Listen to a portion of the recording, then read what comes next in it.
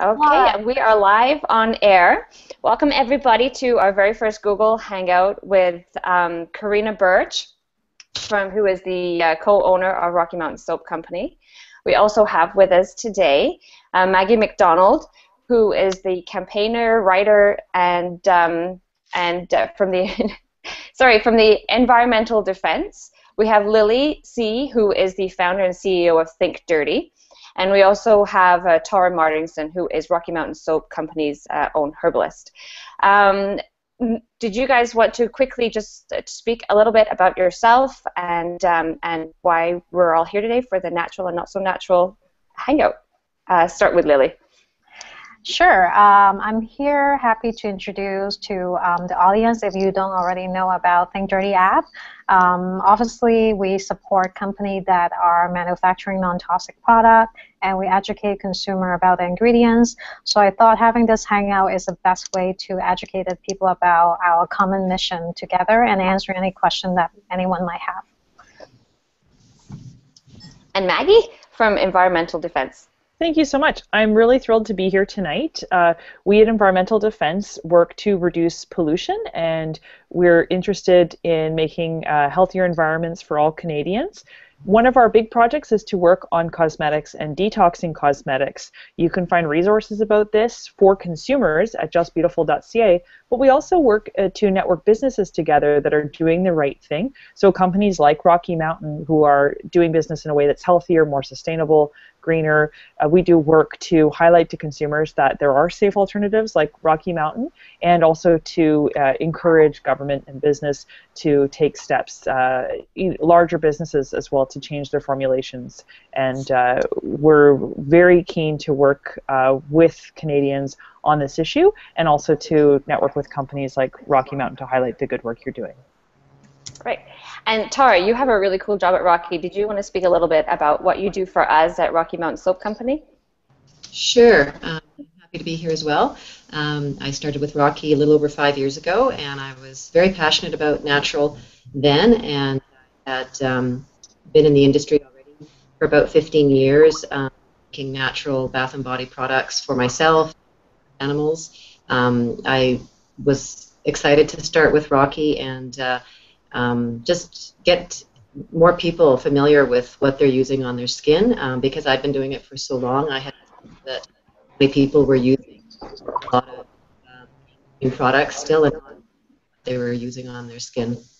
So it makes me feel good to know that we're shifting how people look at bath and body care, and just in the bigger picture of what toxins may be going in down the drain and everything else that goes along with that.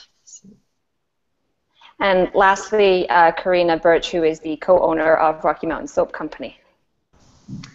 Yeah, thanks, Nicola. So I'm excited to be here as well. It's the first time that Lily and Maggie and Tara and us and you have sat down together to have this discussion. So it's a pivotal point for us to be able to do that.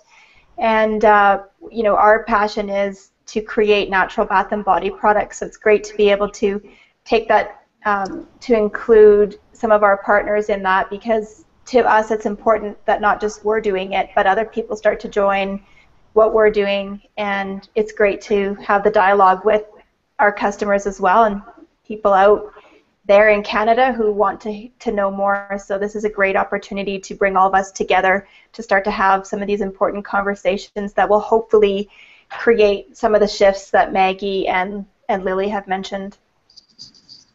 So we put out to the Rocky Mountain Soap Company customers what they wanted to know mostly about natural product, because we've heard about the term of greenwashing, and how some companies are allowed to put natural and organic when in fact many of the products don't have natural or organic ingredients, and they do have some of the toxins in it.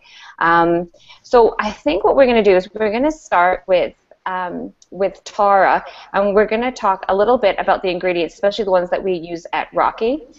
So Tara, we've had a lot of questions about people on their different skin conditions. Are there certain maybe we should talk about the ingredients first. What are some of the really bad ingredients and why we avoid them at Rocky Mountain Soap Company? I'd say the main ones would be synthetic foaming agents, synthetic fragrances, things that, and preservatives would be the other one based on petrochemicals. Those are three big categories that we can avoid that I would like to watch. So then, one of the questions then would is, well, which chemicals are bad? So we know that phthalates are bad. Anything else that you'd like to add that? So why are they bad? I know there's research around a 1962 study, but is there anything else you could add to that? Well, there's lots and lots of studies we could add. Things that persist in the body are never good if it's not natural for your body to hang on to those things. Lots of different studies will link cancer, phthalates, and irritation of the skin, and you know, most people will just think about it in terms of topical. If it's not irritating their skin, it's fine, but it certainly goes further than that and deeper into the body, especially when you're using something like an underarm deodorant every single day in the same part of your body, and even worse if you're blocking the sweat, so the toxins to release through using an antiperspirant. Yeah, there's many. We have a huge red list of ingredients that we won't allow. Sometimes it's for environmental reasons. Sometimes it's for how it affects the body. Sometimes it's for sustainability. Is that what you were looking for? Yeah. Well, and then one of the questions then, if we're not using some of the sulfates then for a foaming agent, what does Rocky use then for a foaming agent? You know, because we have shampoos and soaps, and so what is that if we're not using the chemicals? Well, we use good old-fashioned soap.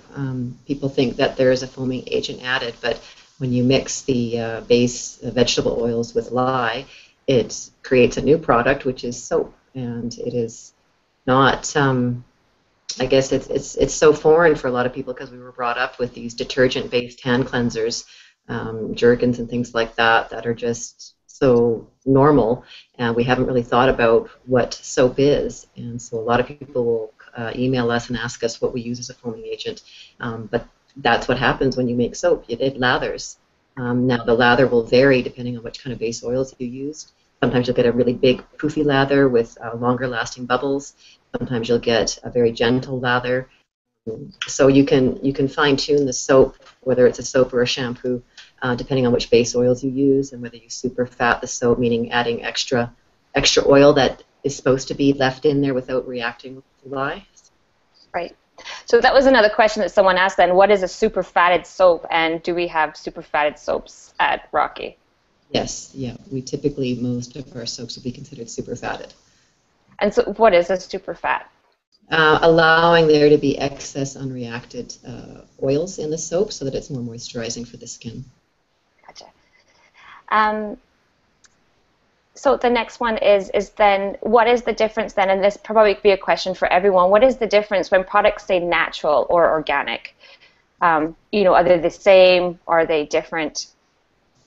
I can jump in a little bit because in our app what we have been doing is we actually would make a remark on company that has gone through some sort of class action lawsuit by false advertising. So one perfect example is there's a brand called Organics, and when you look at the ingredients label, actually nothing actually is organic. So the confusion of organic and natural is basically most people can claim it, but I think in Canada there's actually stricter restriction. I think 90 to 100% organic, then you can actually call yourself organic. In the U.S., it's actually really lax. There's actually no definition. And also the FDA, interestingly, have refused to actually define what's the definition of natural. So that makes the task of actually claiming something natural or organic even like more murky. So what we have been doing in our app is anyone report to us, there's some sort of class action lawsuit. For example, another interesting one is organics, which is the one that I mentioned. We would make a footnote in each of the product that going through some sort of false, misleading advertising claim actually let the user know about that. So in the US, definitely FDA declined to define. I think in Canada, there's a little bit of definition when it comes to organic, but the word natural is basically a free-for-all. So you can see, for example, some brand would say they have the main brand and then just add the word naturals, and then that might give the greenwashing effect, and people just quick read on the front of the branding and they could think that is natural. So that's why actually flipping the back, look at the ingredients, and even better, maybe use our app.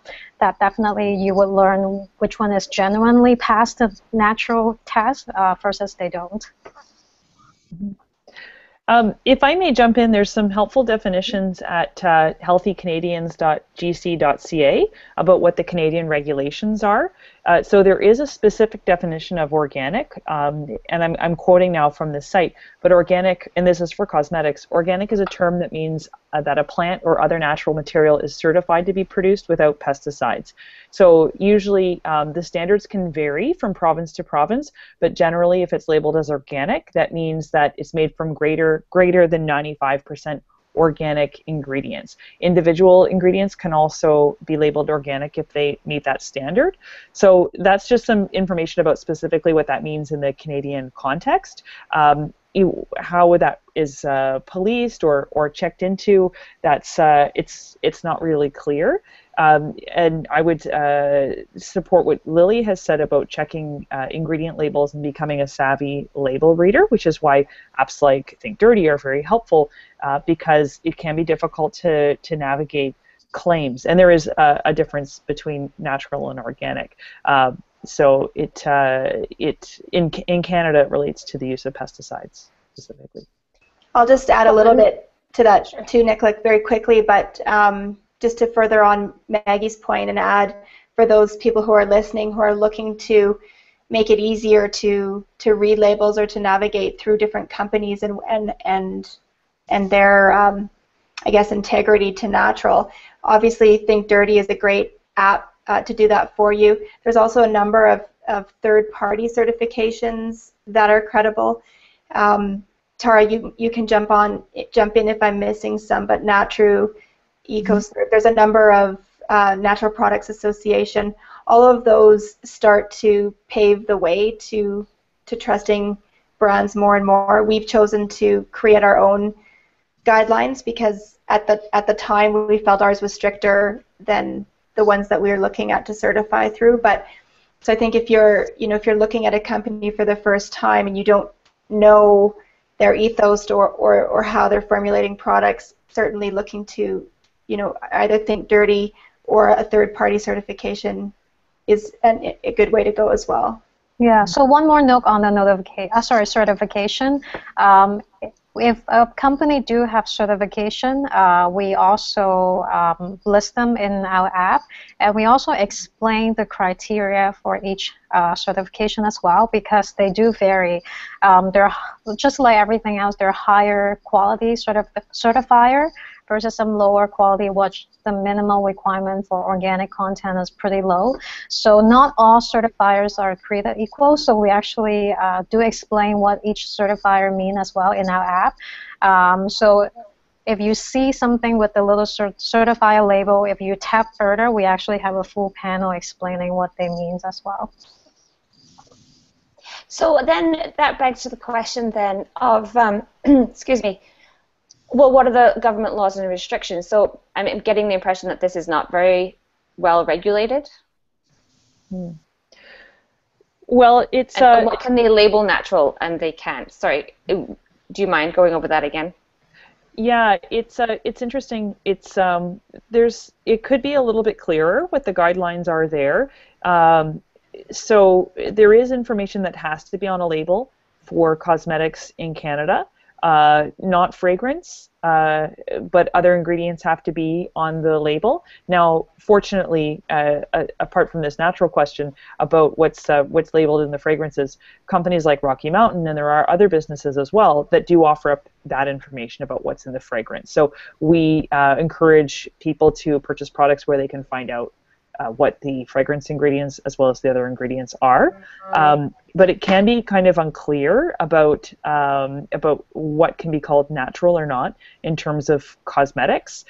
So that's a tricky thing. And as the website mentioned, the regulations about what can be labeled organic vary from province to province. So I think because this is a more recent area of interest for consumers, the regulations aren't, it's not the same from province to province yet, and there's not a lot of clarity. So it's, we really appreciate it when businesses are, taking leadership here to demonstrate where their products, where their product ingredients are coming from, and to offer up this information to consumers. But right now it's a question of those businesses that are really showing that environmental leadership being ahead of the pack in offering that clarity, because it's not it's not across the board that the information is offered. Right, which I think answers the next question that we had from Diana. We got this one from email. It says, there's a trend of being green and using natural ingredients. Well, why doesn't everyone do it, especially if we know that some of these ingredients are so harmful to us? And is it just because we're just now being more aware of it? Well, it is an interesting question, because it's a question that wonders what's the will, and I think where there's a will, there's a way. And the companies that have been willing to do the environmentally and health-friendly thing and get out there and be very careful about their ingredients, there are a number of businesses in Canada like yourselves right now leading in this area. And I think it's because you wish to do the right thing, and you're out there making products that are safer for people and the environment. But there are some companies that are a little bit slower to respond in this regard and to change those formulations. To make those companies switch over, there might be great people working inside of those companies who are paying attention to this issue, but it really helps when there's consumer pressure to generate will within those companies to change those formulations. There's also a delay in terms of when new scientific studies come out about some of the chemicals that have come up so far in the conversation. We heard about phthalates earlier. That's a chemical, that's a group of chemicals that are very common in fragrance ingredients. Not all companies are using them, of course. All the companies that we work with in the Just Beautiful program don't use phthalates in their fragrances, so not everyone is using them, but there are still some companies that do, and to get those companies to completely stop using them, it's going to take consumer pressure. Yeah, to echo that for 2 seconds. So Environmental Defense doing great kind of advocacy type of work. So the type of consumer pressure we like to ask consumer to take it, just simply don't buy something if you believe is not living up to the highest standard of safety. When you don't buy something, they see the sales drop when, things with formaldehyde or other preservative, when there's no consumer demand. So slowly, they would eventually phase that product out. And I mean, you see that trend happening in the fast food industry when their sales keep dropping and dropping, because now slowly people care about nutrition. So I think similar type of trend would likely happen in beauty if everyone start buying the right thing, buying the healthy version for beauty and body care products. So if we're going to make so assuming that we've got all the facts and we know that we need to look for our ingredients and make sure that the companies that we're searching for have their ingredients on, what are some of the first toxins that we should take out of our products? Which are the most products that we should trade in first, if you can only do a few at a time? I personally feel anything you put on the vast majority of your skin area, like your body products, like body wash, body lotion, anything that cover massive area of your skin, that's probably the best thing to take out. And mentioned earlier, deodorant, like that area, is sensitive to potentially, breast cancer and whatnot. That's another great thing to do. Another thing, I think people underestimate how sensitive our scalp is absorbing, chemicals. So I mean, for women, we love to take care of our hair. I feel anything shampoo or conditioner that you use good amount and you like to kind of rub it in your skin, I think those are the product that should start kind of phasing out first, versus some things that you might use it a few times a year. that might be less important relatively. I think in terms of if people out there are wondering, okay, what should I take steps to phase out first? First, I would say the key word is phase out.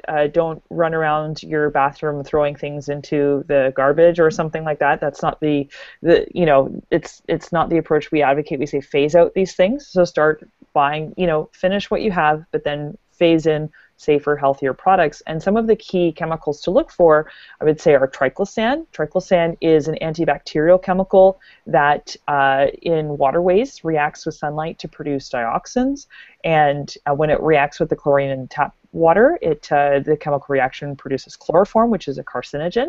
And triclosan itself is quite bad for aquatic species, so it has that environmental impact. Environment Canada has called it toxic to the environment, but it's still permitted in cosmetics. We're hoping to change that with our campaigns at Environmental Defense, but in the meantime, I would advocate for people to avoid triclosan, and that would be on the label.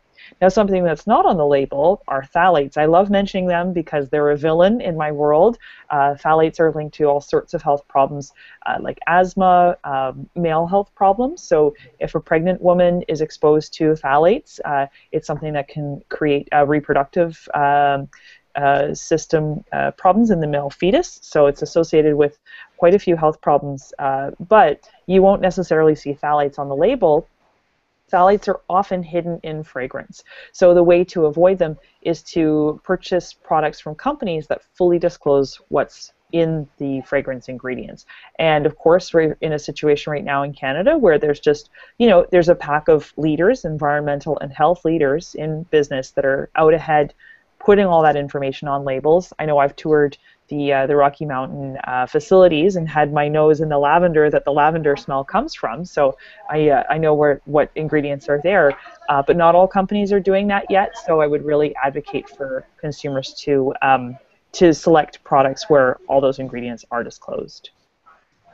Okay, so let's go back to the beginning then. So we have a question from Sue who says, we are delighted to be welcoming a new grandchild to our family this year. With all the warnings out there about toxins, the environment, what are some of the panel's most important recommendations for helping to give this new baby a healthy start? And also, just as a double kind of question, like what are essential oils, and Tara, you could probably speak to this. What essential oils are safe for use during pregnancies and for babies? For pregnancy or for babies? Yeah. Well, for pregnancy, it's usually we stay away from the menagogue, which will stimulate the uterus to have contractions. So we have a list of that. I don't have it, unfortunately. And then for babies, lavender and mandarin essential oils are considered safe in very, very small amounts. Just under the age of 2, you have to be very careful because they are very powerful, and these things should be diluted appropriately. So if you're looking for something that's formulated for a baby or use on infants, then it should be very limited in what essential oils are in there. Lavender and mandarin would be ones to look for. And for pregnancy, for rinse-off products, we generally consider most essential oils to be safe. We certainly don't work with ones that are considered toxic or known to have concerns, very, very high-level concerns. Other essential oils, when they're part of a fragrance or scent blend, a natural essential oil scent blend in a soap, and it's a rinse-off product, we consider them safe. When it's a leave-on product, we will look at the menagogues and then make cautions that way. We will also let women know that if they're concerned, because we don't know how often they're using a product, if they're going to have a bath with our bath salts or use our body lotion once a day or 10 times a day, then of course dosage becomes an issue. And you just can't know these things, so it is a little bit up to the consumer to educate themselves and consult their healthcare practitioner when they're not sure. So our body butter says use with caution during pregnancy. That would just be a usage, just kind of see where you're going and how much you're using it during a day. Sorry, which product says that? It says, I had a question. I purchased a body butter and noticed on the label it says use caution during pregnancy. Okay, sorry, I've got dogs now in the background. The body butter, it would depend on which scent. Okay. So essentially, so it would just be a number of usage then. What you're saying. Yeah, it's an amount of usage. More than likely, it'd be very hard for someone to have issues with the amount of scent or essential oil put in a body butter. But we don't know. Say it had a high percentage of mint oil and they wanted to use it 50 times a day. That would be some concern for me. It's stimulating. So it is a little bit of a education for the consumer. They have to know what they're doing, and we don't know how often they want to use something, so we will just leave it up to them to know what the list of emmenagogues are, and we provide that in the store or on our websites, and then from there they can make an educated choice as to what they're going to use and how often they're going to use it. Nicola, I think... Oh, sorry, Karina. Sorry, go ahead. With essential oils, they're so concentrated, so we tend to err on a very cautious side with our products and recommending them for women when they're pregnant. But, I've had 3 children. For me, it was just everything in moderation. I use a lot of essential oils for various remedies and on myself and my children.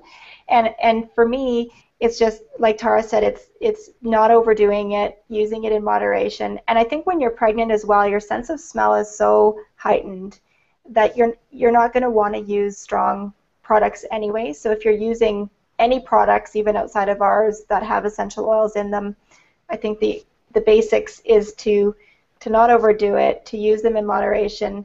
And as well, I think you're also going to be able to intuitively hold yourself back if the scents are too strong. It's not going to be appealing anyway. So thanks, Karina. If we go back then and say to the first part of the question, what are the recommendations for helping to give a new baby a healthy start? We'd go back to what Lily said about the lotions and the washes and the shampoos. That would be the best start then? Yes. Yeah, I would say for what you're washing the baby with should be extremely gentle. Unscented is often a good way to go to begin with too, to make sure you know if there's any issues. Sometimes they have an issue with the baby reacting or a young child reacting. I always want them to start with an unscented product, so I know, is it the base product causing a problem or is it the scent? And this, even though I know our scents are natural and safe, anybody can have a reaction to anything. So it's always better to start very gentle, very little to no scent, and then go from there. Yeah, it horrifies me that people still use some of the things that were used on me as a child. It's mainstream that those really harsh detergents and nasty scents that are just so strong are still being used on really young children, and they have no choice because the parents are getting it for them. Babies don't need a lot of products. Like if you think about, like I guess you need a little bit of mild soap to wash them. You can use some mild Castile soap as a shampoo for babies. They don't typically have a lot of hair. And, with my kids, I didn't add a moisturizer unless they needed it. It wasn't, I think we can get carried away as a society to have, your change table with 6, 8 different products. But I would challenge you that how much do you really need? I think we can get rolled up in having all these products for our babies, but I don't think we need a lot until, unless, they're going through diaper rash, and then I would have used something. But I think limiting the amount of products you use as well. Babies don't need a lot. There's one interesting anecdote when we got user submission about baby product is we discovered one of the user submission probably from more like the Latin America area that submitted a Johnson & Johnson baby fragrance. So Johnson & Johnson at one point apparently developed a fragrance for a baby only. So we did some research on it. It's not sold anywhere and pulled off the shelf very quickly. So when we posted to our social media, we got a lot of interesting comments, and they all feedback is I wonder why do baby actually need a fragrance when baby smell is supposed to be most amazing and natural. So it's a very interesting thing that we noticed in the submission database, like why would company even think that actually, baby actually need a synthetic fragrance to cover this smell. So this is some of the interesting thing that we notice when we see you use a submission. So yeah, this exists at one point of time that, some companies think that baby actually need a fragrance. Mm-hmm. Yeah, it's funny. I always hear about how famously babies smell good, and some of my friends have babies, and I wouldn't think they need perfume. They're their own kind of perfume, right? Yes. So, Yes. yeah. Some things to consider if you're thinking about a new baby, if you're pregnant or you're welcoming a new baby into your home. It's not just the cosmetics, but one of the easiest ways to reduce your exposure and your baby's exposure to toxic substances in the home is to just keep house dust under control and mind that indoor air pollution. So indoor air pollution can come from the use of heavily scented products like cleaning products and things like this. So being careful being careful about what the fragrance ingredients are, so that they're more on the natural side, or they're without fragrance is great. But also making sure you have a little bit of ventilation if you're doing stuff like cleaning and opening those windows. And then to reduce your house dust, it's a very interesting thing. We did a study at Environmental Defense on newborn babies and cord blood samples from newborns. And we found some shocking results, now in low levels, so I don't want to panic parents, but we found certain pollutants that you wouldn't expect in a newborn to be there. And one of them was a pesticide, for instance. And when we spoke to the lab that had conducted the testing for us, they explained that, this is the kind of thing that can persist in your house dust. Things like flame retardants or pesticides that have been banned a long time ago, they don't break down very easily. Tara mentioned this about some certain chemicals don't break down very easily, and those substances can end up in house dust. So if you take a wet cloth and you wipe up some of that dust and you reduce your house dust with a wet cloth, that can help reduce that source of exposure. Not eating on a couch, if you have an older couch that probably has flame retardants in it, not eating your dinner on that couch will help reduce the amount of dust you're consuming. If you're pregnant, that's something to consider. And opening a window sometimes for the airflow in your home, because as much as we'd like to think otherwise, Canadians spend most of our time indoors, unfortunately, especially at this time of year. So indoor air is something we have to be mindful of. We have a lot of questions from the readers about how useful natural products are when compared to conventional products, and their expiry date. We actually got a lot of questions about the expiry date on natural products. Karina, did you want to talk a little bit about the expiry, and then we'll get into how they're useful compared to conventional you know what, products. I'm very passionate about this because I think it's called EOS lip products have been getting some negative publicity over social media for their products going moldy, and while that absolutely is never a good thing, I think as consumers we have to also wrap our head around that cosmetics. It reminds me of that documentary that came out, I think it was called Supersize Me, and the guy had taken McDonald's French fries and left them, I think it was in his basement, for weeks, and they never grew mold, and they're potatoes. So, I link that to our industry, and I think, we actually want our cosmetics to grow mold at a certain point, because to me that means it's more natural, it's healthier for you. So bear with me for a second. So if the alternative to that of the French fries that never go moldy is cosmetics that never ever go moldy. If you think about that for a second, let's say I'm using a product that's 10 years old, it's never grown mold. I mean, I have lotion. My grandmother had a face cream that was around probably for 20 years. And it still smelled and looked as good as it did probably when she bought it. And it's still in her house, even though she passed away years ago. It's sitting in her medicine cabinet. Nobody's ever removed it. And I saw it this summer, and I thought, when you put that on your body, that part of that product is going to be absorbed into the skin. And the more science that comes out today shows us that it's more than we've ever thought is getting absorbed by the skin. So if you think about that, those ingredients that are preserving that product are persisting in the body. And at first we used to say, oh no, they're not getting persisted, we're excreting them through our urine. And then years went by and said, oh, actually we did find some in some tissue now, and it happens to be cancer tissues, but it's not necessarily linked. And I agree. How do you know that those ingredients cause the cancer? It's loosely linked. But the idea that natural products are not meant to be around forever. So when you buy your face creams and your lotions and your soaps, I think the intent has to be that you want to use them within a few months, maybe up to maximum a year. Certainly if they're opened, you want to use them. And that's not always the case. Again, we like to buy lots of different things in Bath & Body, and we hold on to them. It's a popular gift item.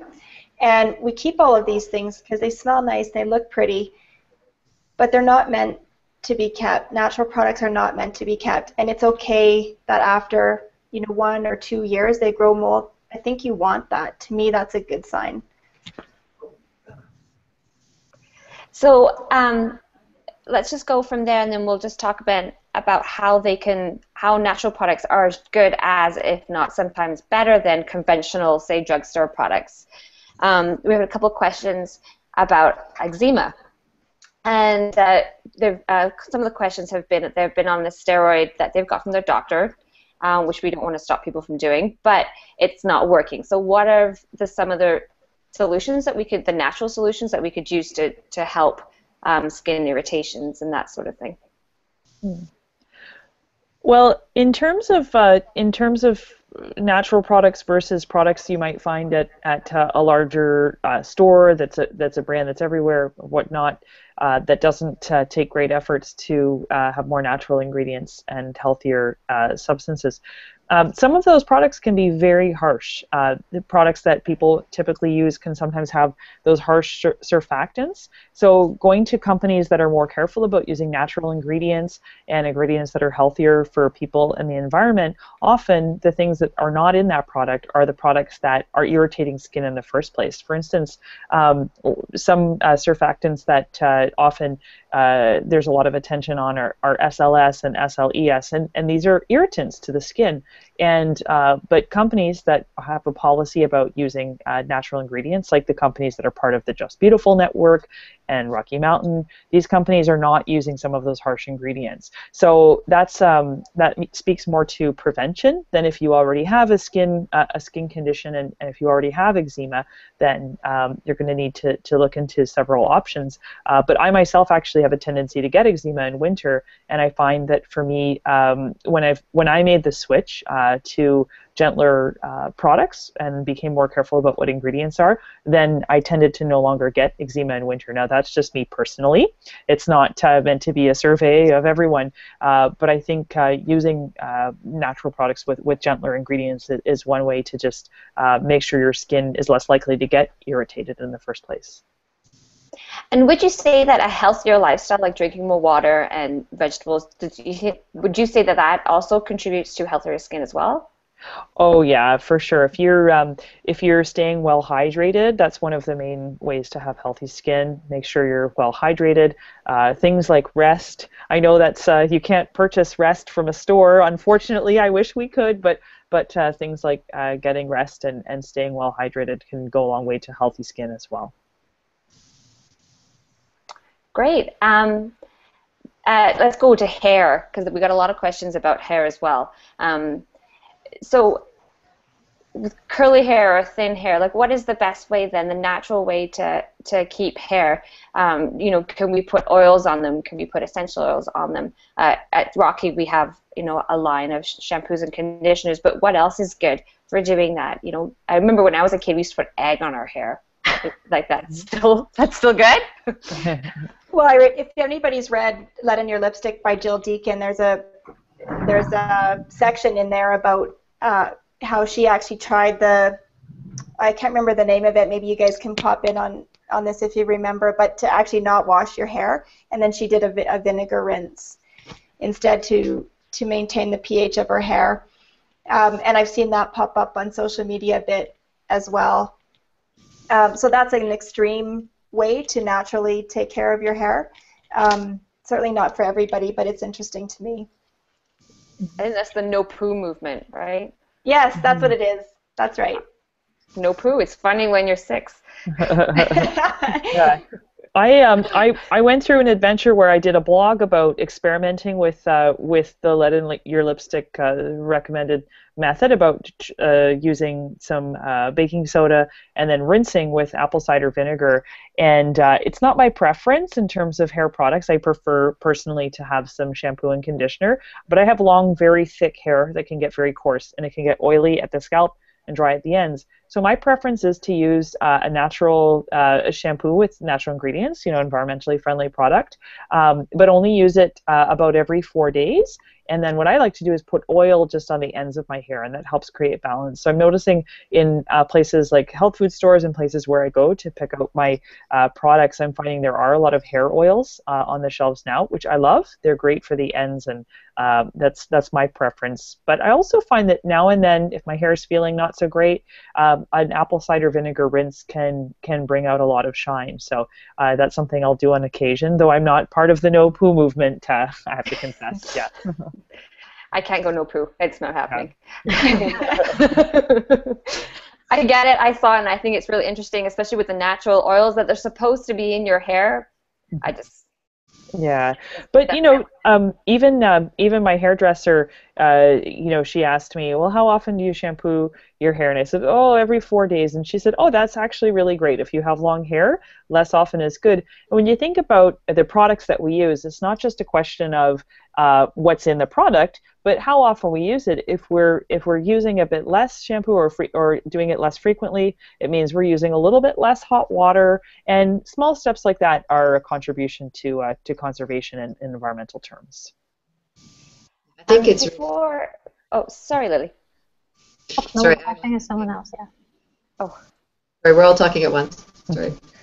I was just going to say, I think it's quite a North American fascination to consume more, bigger, better, everything, and we're quite excited to go through bottles of shampoo and try them all out and wash our hair every day. That's how, when I grew up, that was very popular, and it was only later when I met more people that aren't from Canada, that lived in other countries or born in other countries and lived there till their 30s. It's just, they don't wash their hair every day. Like that, they just can't fathom why you would do that. And so I think, like anything, we overdo everything over here. We tend to overuse. We've got, like Karina mentioned, we've got way too many products. Why does your morning and evening routine need to involve 25 different cosmetics and products? And we've kind of fallen into that trap. So now we're trying to go a little bit more, keep it simpler, keep it natural. What do you really need?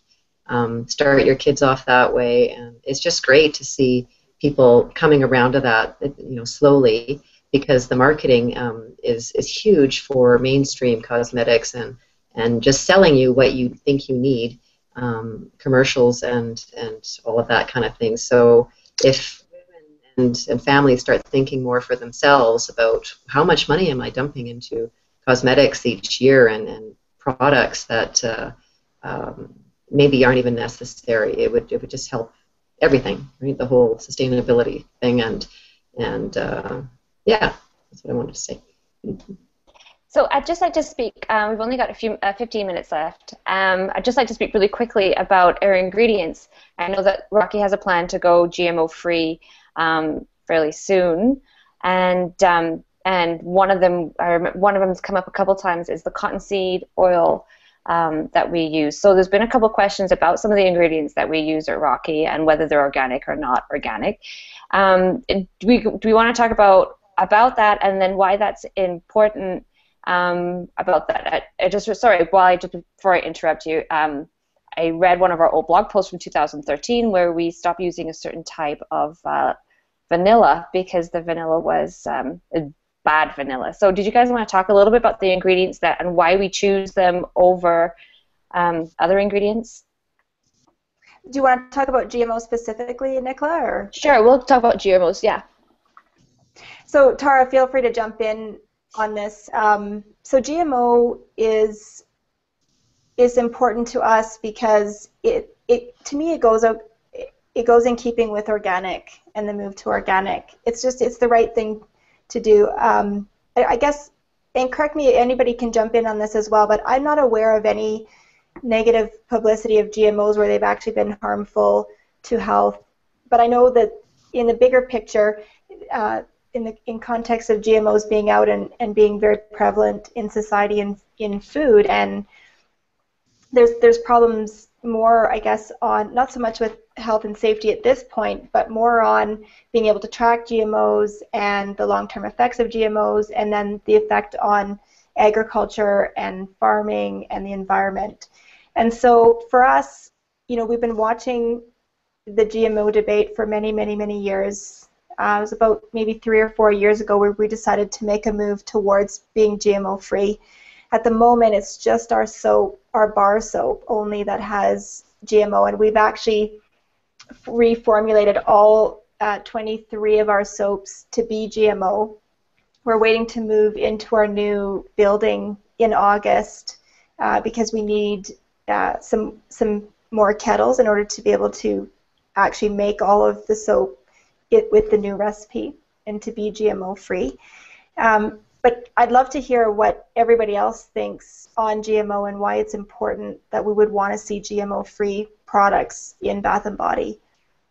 I think personally I agree with you. Like when it comes to whether it's good or bad for us, there's still some sort of debate happening. From a very personal viewpoint is GMO crops naturally demand more pesticide, herbicide. I mean, from that perspective, why would you want pesticide, herbicide actually in your food? And also, I find it's a simple right to actually know what actually in your food. So I think the effect or health effect might be up for debate, but if if it's fine, then why can't we label it and everyone can know if it's actually in it? So imagine if you're a vegan or a vegetarian, you would want to know if there's something actually have animal byproduct. And then you can make a choice. I think the right to know and the right to make a choice for yourself, if I decided not to have certain thing, that kind of, the key. And because obviously there's no regulation for the labeling factor, so personally, I would support brand like, Rocky Mountain that would choose GMO-free, because I know they're making an important statement that match my belief system, which slowly I feel this generation of consumer, they're not only buying a product, they're buying what the brand is standing behind. Does the brand match my personal value? If it does, I would support more. They're less likely just be convinced by one ad campaign. And coming from an advertising world, which is a very madman way of thinking, I can sell consumer my 1 TV campaign, 2 billboard ad, and 3 magazine ad. That I don't think is the new generation of consumer. They really dig deeper. What's the brand story? What's the owner belief? Is this brand actually owned by 5 different multinational company, 5 different parent company? They each have different policy, So I think having a principle to support something, even though there's no formal regulation to standardize yet, make a very powerful statement what your company stand for. So personally, I would support company that match my personal value, and my personal belief is I would avoid it until for sure it's proven it's safe, because there's still gray area whether it's 100% safe or is not. Being able to know is kind of important for my personal choice. Now, for me, in terms of agriculture, my agricultural knowledge is limited. This isn't an area that environmental defense works in a great deal. We have some work on pesticides and issues specific to that, but we don't have any campaigning going on GMOs specifically. So I'll just say that so people don't have the impression that I'm coming in as someone with a PhD in this issue specifically. So I will say I haven't seen evidence linking GMOs directly to health problems, but I do think consumers really want to know what's in a product, and they should have that information. It's something that people want to know how products are made and where it comes from, and they should have that information. But apart from the health aspect of GMO ingredients, what I have seen is studies that associate or information that associates GMOs with greater pesticide use. So in terms of how the ingredient is produced, in some cases, the modifications are there so that more of a certain pesticide is used. Now, in terms of that issue, that does create, there are valid environmental concerns there. So I am not an expert in the issue, so I don't want to say a great deal, but I think it's important that consumers have access to information that they want. And in terms of, from my limited knowledge of the issue, there is that issue with pesticide use and an increase in pesticide use, which is something that I have a concern about. Tara, did you have anything to add? I think Karina sort of touched on my concerns. It would be agricultural. We don't know what the long-term effects are, so if it's not the way nature intended, I'd prefer to stay away from it. I don't know what the long-term effects are. We've gotten so far removed from nature already in how we live and how we eat. We don't eat in season. We eat very different things year-round. We don't get the rest we need in the winter. We're very different culture than we were 50 to 100 years ago. And a lot of things have improved, of course, but a lot of things have gone ass backwards, sideways, I think. So I think it is great that we're getting our soap out of the GMO realm, and I'm really excited about it, and it's a beautiful recipe, so I can't wait to see the feedback when we launch it. Okay, well, we're 6 minutes in, so I know that there's a lot of questions today. We had about 500 questions, which we just didn't have time to get through. So I'm going to work with Abby in marketing to see how we can get a lot of these questions answered.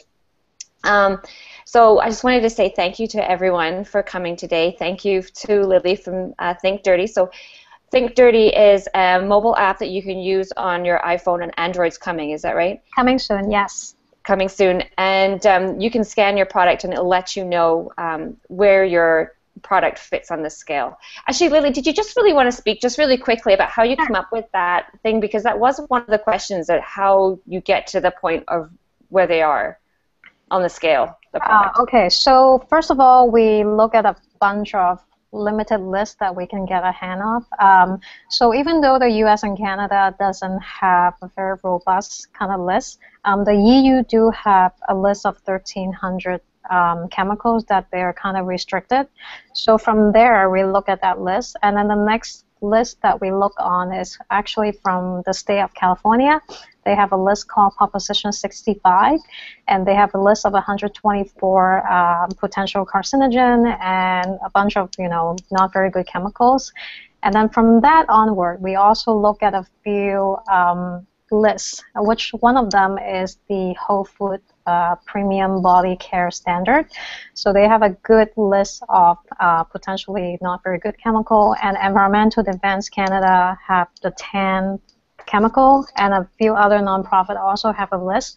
So we consolidate all of this list.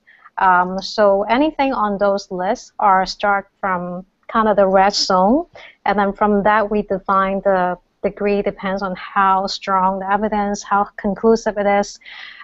We err on the precautionary side, which follow the precautionary principle, how EU regulate their chemical. So unless it's 100% proven safe, we would err on that precautionary side. So, and then when there's absolutely nothing actually found, then will be the absolute clean spectrum. So the tricky part is the middle zone, whether you are, the cleaner yellow or, the lower green, that's the tricky part, to sometimes draw a clear line. That's the area that we are working really hard to make it more clear. But for the first year, which is the past, when the first phase we launched, we kind of quickly divide the section. And then the next year onward, which is this year, we're working towards the middle, the gray area situation that we talk about. There's not a simple, clear-cut, for sure, is yay or nay. It's more like different shade of grays in between that we kind of have to tackle that. So that's the very simplest explanation of how this works. But if you look on our app, every rating in the top right corner, you see a little question mark. You just tap that little rating box. We have a full rationale actually explain how the rating works. And as soon as we have more and more information, we're going to keep updating that section. So, and also under our website, under methodology, in the About tab, we also explain our methodology there with all the resources included there as well, like which list we look at. There's a bunch of over 20 lists that we look at. So that should hopefully clear up some of the concern how we come up with that rating scale. Okay, thanks, Lily. So again, the app is called ThinkDirty. It's on iOS and Android coming soon. And you just scan your product and it will come in. Thank you again to Maggie McDonald, who works for Environmental Defense. Environmental Defense helps Canadians reduce their exposure to cancer-causing and hormone-disrupting chemicals found in everyday products. Their labs tests have found toxic chemicals from newborn babies, heavy metals in makeup, toxic ingredient in men's body care products, and the dangerous antibacterial triclosan in Canadian bodies. You can learn more at environmentaldefense.ca.